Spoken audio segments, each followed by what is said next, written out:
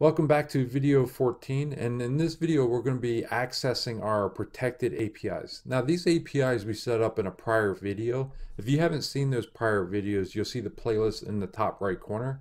And if you click on that, you'll see the playlist, and in those playlists we create these two APIs, these protected APIs.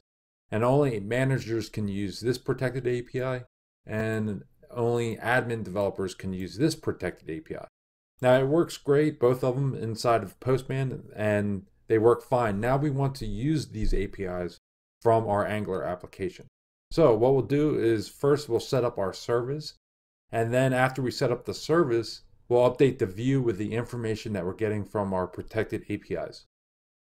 The service we'll be working inside of is inside the shared folder, services, and it's called secret service. Open that up. And what we'll be doing is very similar to what we did here with the get values method. And right above it, I'll add a new method. And I call this manager developer secrets. And this method, we're going to be calling our user manager developers API. And only manager developers can use this API. So within this get HTTP options will be a token. We set that up in a prior video, and that's right here. So here we're getting back our token. Inside that token, we need to have a role as manager and a claim as a developer to use this API and get information back. So we should get back a I response, and this is an interface already set up. If we bring that in and then take a peek at it, and here we're getting back a role and a claim, exactly the way we set it up within our API. If we actually go into the backend and open up our API, into the user controller, and the API we're calling in this case is this one, and it's going to be returning us a role and a claim. And the second call we want to set up is for our admin developers, and I'll add that right here. And this is very similar to what we did right here, but we're calling the admin developers API, and you need to be an admin and a developer to call this API. Now that we set up our service, let's set up all of our components, and I'll go ahead and open all of them up.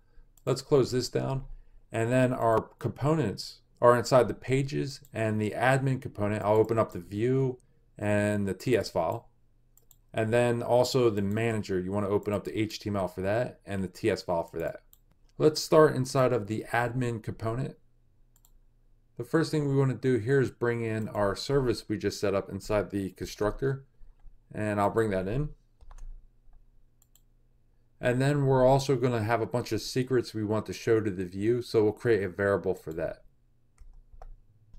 So I called it secrets, and we're going to be getting back an observable, and I'll bring that in from RxJS of I response. So that's going to be our role and claim.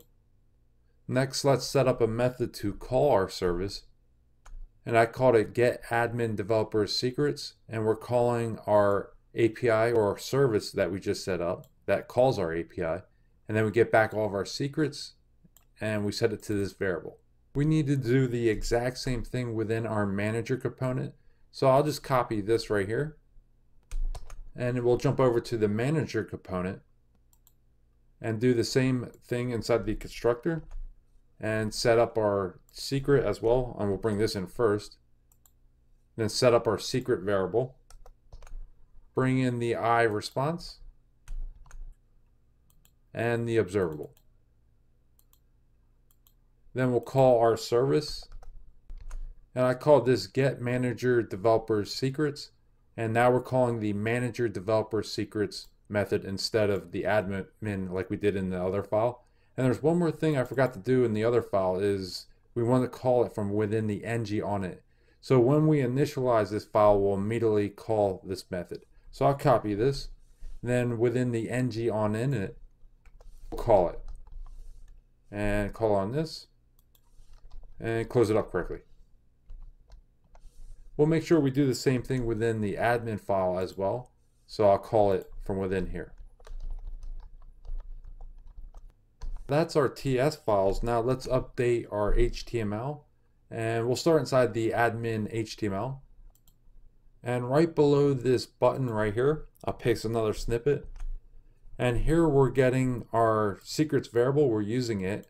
And here we got the secrets of variable, and this is how we're going to get the values from it. So we're getting the role and the claim, we're displaying that information to the view. And inside the manager page, we want to do the exact same thing. So right below the button here, we're going to display our top secret stuff for the manager, and we're displaying the role and the claim as well. So let's see if we can get access to this information, and we'll test this out in the browser. Let's try logging in. And we have two accounts, test 7 and test 8. Test 7 is the manager account. It has the manager role and the developer claim. So I'll use this one, and then 1, 2, 3, 4, log in. Then our manager link shows up. Click on the manager, and our top secret information showed up. So that's working great. Let's try our admin. We'll log out again, log back in. And then Mike 8 is the admin account with a developer claim. Then 1, 2, 3, 4, log in and go to the admin link, and nothing shows up. And I made a mistake with this. I already checked it out. If you go into the developer tools, and it's unable to find this route. And the reason is I spelled this wrong. And that was a mistake I made within the service. Let's go ahead and take care of that real quick. If we go back here, jump into the service, and then right here, I spelled this wrong. So one little mistake like that could cause all kinds of problems. So I'll make sure I fix this. Now let's check it out again. So we'll try logging in as the admin, Mike 8, 1, 2, 3, 4. And then there's the admin link, click on that, and now our top secret information is showing up. Now next in video 15, what we're going to start doing is we're going to start confirming emails. So we'll be basically working in the back end on the API, setting up an email service, and we'll be doing that next.